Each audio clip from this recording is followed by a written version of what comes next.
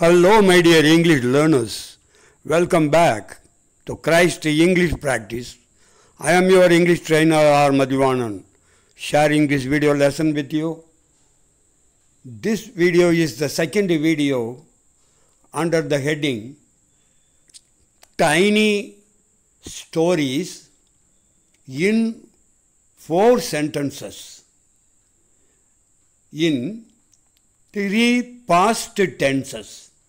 அதாவது 4 வாக்கியங்களில் 3 இறந்த கால வினைச்சொற்களில் 4 வாக்கியங்களில் 3 வகையான இறந்த காலங்களில் சொல்லப்படும் குட்டி கதைகள். Tiny stories. Video number 2. And the 3 types of past tenses என்னென்ன என்றால் continuous past, அதாவது தொடர் இறந்த காலம். 2 simple past, சாதாரண இறந்த காலம். 3 perfect past, முற்று இறந்த காலம். அதாவது தொடர் இறந்த காலம் என்றால் செயல் கடந்த காலத்தில் தொடர்ச்சியாக நிகழ்ந்து கொண்டிருப்பது. சாதாரண இறந்த காலம் என்றால் இறந்த காலத்திலே சற்று நேரம் மட்டும் சற்று நேரத்தில் நடந்த செயல். சற்று நேரத்தில் நடந்த செயல். இந்த வினைச்சொல்லுக்கு ஹெல்பிங் வெர்பு இருக்காது. நம்பர் 3 பாருங்க, முற்று இறந்த காலம். செயல் முற்று பெற்றதை இந்த வினைச்சொல் நமக்கு தெரிவிக்கும். செயல் முற்றிலும் முடிந்து விட்டது என்பதை இந்த வினைச்சொல் சொல்லும். இதற்கு ஹெல்பிங் வெர்பு had என்ற ஹெல்பிங் வெர்பு உண்டு. அந்த தொடர் இறந்த காலத்துக்கு was மற்றும் were WERA ஆகிய 2 ஹெல்பிங் வெர்புகள் உண்டு. மற்றும் மெயின் வெர்பு ING ஃபார்மில் இருக்கும். ஃபார் எக்ஸாம்பிள் கோயிங், வாக்கிங், அந்த மாதிரி ING, கோயிங், GOING அந்த மாதிரி இருக்கும். ஆக தொடர் இறந்த காலம், சாதாரண இறந்த காலம், முற்று இறந்த காலம். இதில் சாதாரண இறந்த கால வினைச்சொல்லுக்கு மட்டும் ஹெல்பிங் வெர்பு இருக்காது. எக்ஸாம்பிள் வெண்ட், ஐ வெண்ட் நான் போனேன். ஐ வாக்குடு நான் நடந்தேன். இந்த மாதிரி இருக்கும். சரி, எக்ஸாம்பிள் ஸ்டோரிஸ் பார்க்கலாம். Story 1, Jesus's. அதை நாம் சொல்லும்போது ஜீசஸ், அதுலேயே ஜீசஸ் உடைய என்ற அர்த்தம் இருக்குது. ஜீசஸ் மிரக்கிள், இயேசுவின் மகிமை, அற்புத சக்தி. First sentence, Jesus was meeting the people in Jerusalem. Jerusalem என்ற அந்த ஊரில் இயேசுநாதர் மக்களை சந்தித்து கொண்டிருந்தார். ஜீசஸ் என்பவர் யார்? கடவுளின் அருள் பெற்ற ஒரு மாமனிதர். அவர் யூதர்களின் நாடு இஸ்ரேல் நாட்டில் பிறந்து அங்கே அந்த மக்களுக்கு 2000 ஆண்டுகளுக்கு முன்பாக வாழ்ந்து மக்களுக்கு நிறைய நன்மைகள் செய்தார். Jesus was meeting the people in Jerusalem.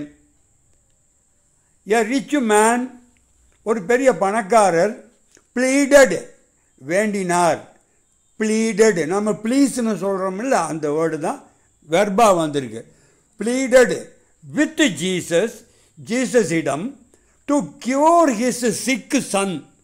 சிக்கு சன்னா நோய்வாய்ப்பட்ட மகனை குணப்படுத்தும்படி, கியூர்னா குணப்படுத்தும்படி வேண்டினார். ஜீசஸ் prayed மூணாவது வாக்கியம். இது சிம்பிள் பாஸ்ட். முதல்ல ரெண்டாவது வாக்கியத்திலையும் பாருங்க pleaded. இந்த வெர்பு சிம்பிள் பாஸ்ட் வெர்பு. இந்த மூணாவது வாக்கியத்தில் prayed வணங்கினார். டு காட் கடவுளிடம்.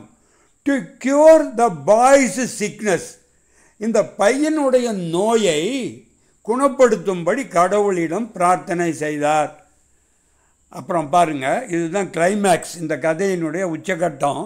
பை த டைம், அந்த நேரத்திற்கு முன்பே, பை த டைம்னா just before the time, the rich man returned home. அந்த பணக்காரர் தன் வீடு திரும்பிய அந்த நேரத்திற்கு சற்று முன்பே, த பாய் ஹேட் காட் வெல். அந்த சிறுவன் God well, had God well. வெல்னா நலம், ஆரோக்கியம். ஹேடு காட்னா நலம் அடைந்து விட்டான், அடைந்து விட்டான். By the time the rich man returned home, the bye had God well, நலம் அடைந்து விட்டான். இப்படி ஒரு 2 தடவை நீங்கள் என்ன மாதிரி படித்து பாருங்கள், அது இன்னும் நல்லா புரியும் உங்களுக்கு. அப்புறம் நீங்களும் இதை மற்றவர்களிடம் ஆங்கிலத்தில் ஒரு கதையை சொல்ல முடியும். ஸ்டோரி நம்பர் 2 பாருங்கள். Sri rams grace. ஸ்ரீ ராமபிரானுடைய அருள். அருள்னா என்ன? கருணை, உதவி. Sri Ram was walking on a path. On a பாத்னா ஒரு பாதை, ஒரு ஒற்றையடி பாதை, ஒரு மண் பாதையில். இந்த ஃபாரஸ்ட் காட்டில் ஒரு பாதையில் ஸ்ரீராம் நடந்து கொண்டிருந்தார். கூடவே அவரோடு மனைவி சீதாதேவியும் தம்பி லக்ஷ்மணனும் கூடவே தான் போயிட்டு இருந்தாங்க. ஹிஸ் ஃபுட், அவருடைய பாதம், ஹிட்டு, அவருடைய பாதம், ஹிட்டுனா பட்டது, மோதியது. எ ஸ்டோன் ஆன் த பாத். அந்த பாதையில் ஒரு கல் இருந்தது, ஓரளவுக்கு கொஞ்சம் பெரிய கல், ஒரு செங்கல் சைஸ்லன்னு வச்சுக்குவோம். ஹிஸ் ஃபுட், அவருடைய பாதம், ஹிட் எ ஸ்டோன், ஒரு கல்லில் மோதியது, ஆன் த பாத். உடனே இந்த கிளைமேக்ஸை பாருங்கள், உச்சக்கட்டம் என்ன? அட் ஒன்ஸ், உடனே த stone changed into a living young woman. ஒரு உயிருள்ள இளம் பெண்ணாக அந்த கல் மாறியது. அந்த பெண்ணின் பெயர், அதான் நேம்டு அகல்யா. அகல்யா என்ற ஒரு பெண். அவள் சாதாரண பெண் அல்ல, இளவரசி ஆவாள். சரி, at once the stone changed into a living young woman. ஆக இதுவரைக்கும் பார்த்த அந்த 3 வாக்கியத்தில் முதல்ல வாஸ் வாக்கிங், அது கண்டினியூவஸ் பாஸ்ட், தொடர் இறந்த கால வினைச்சொல். ரெண்டாவதுல ஹிட்டு, சிம்பிள் பாஸ்ட்டு. மூணாவது வாக்கியத்தில் சேஞ்ச்டு இன்டு, சேஞ்ச்டு, அதுதான், அதுவும் சிம்பிள் பாஸ்ட். இப்போ 4வது வாக்கியம்தான் அந்த கிளைமேக்ஸு, அந்த கதையினுடைய அந்த முடிவு. இயர்ஸ் எகோ, பல ஆண்டுகளுக்கு முன்பே. இயர்ஸ் எகோன்னா பல ஆண்டுகள் இல்லைனால் சில ஆண்டுகளுக்கு முன்பு என்ன நிகழ்ந்திருந்தது? த உமன், யார் இங்கே? அகல்யா. ஹேடு டேர்ன்டுனா மாறி இருந்தால், இன்டு எ ஸ்டோன், அந்த கல்லாக மாறி இருந்தால். எதன் காரணமாக? பிகாஸ்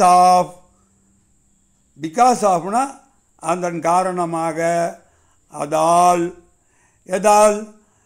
எ சேஜஸ் கர்ஸ், ஒரு முனிவர், ஒரு தவம் செய்து கொண்டிருந்த ஒரு முனிவரின் சாபத்தால். இன்னொரு வாட்டி பாருங்க. இயர்ஸ் எகோ, சில ஆண்டுகளுக்கு முன்பு, த உமன் ஹேடு டேர்ன்டு, மாறி இருந்தால். மாறினால் இல்லை, தமிழில் சரியாக சொல்லணும்னா ஹேடு டேர்ன்டுக்கு மாறி இருந்தால் என்னவாக? Into a stone. எதன் காரணமாக? பிகாஸ் ஆஃப் எ சேஜஸ் கர்ஸ், ஒரு முனிவரின் சாபத்தால். Okay, my dear English learners, that ends this video lesson. Thanks for watching the video.